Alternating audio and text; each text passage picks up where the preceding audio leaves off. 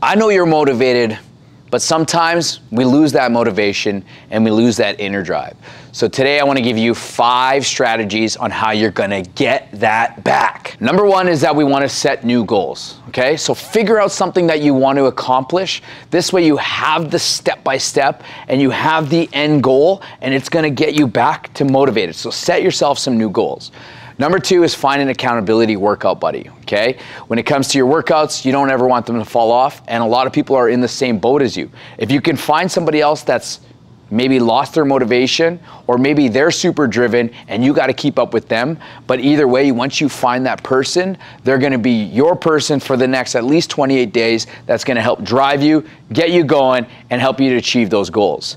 Number 3 is maybe you need to try a new hobby, okay? It doesn't mean that you quit the gym, but it means that maybe you try something else that is complementary to the things that you're doing at the gym.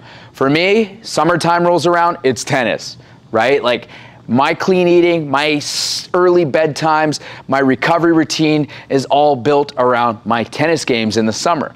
Maybe you can find something that interests you and keeps you motivating. You can try maybe hill running, you can go and do some biking, or maybe you can plan out a bunch of fun runs throughout the summer, but you can maintain your workouts and then have this new goal of a new hobby that you can even take on for short terms.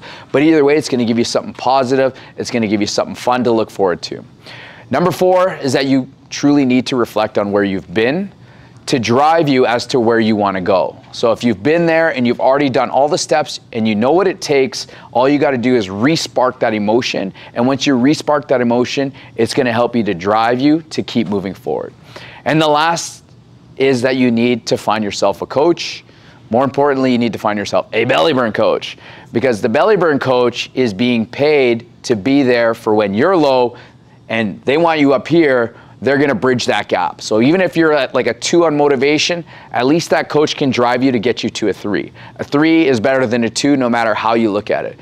And at least you're always moving in forward progress, okay? You're always making better steps.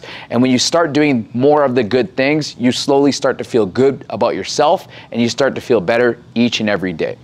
So there we have it, guys. That's 5 ways on how you're going to be able to get your motivation and inner drive back. Number 1, set new goals.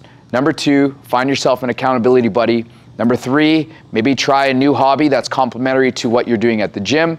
Number 4 is reflect on where you've been so you can drive yourself to where you want to go. And number 5, find your badass belly burn coach.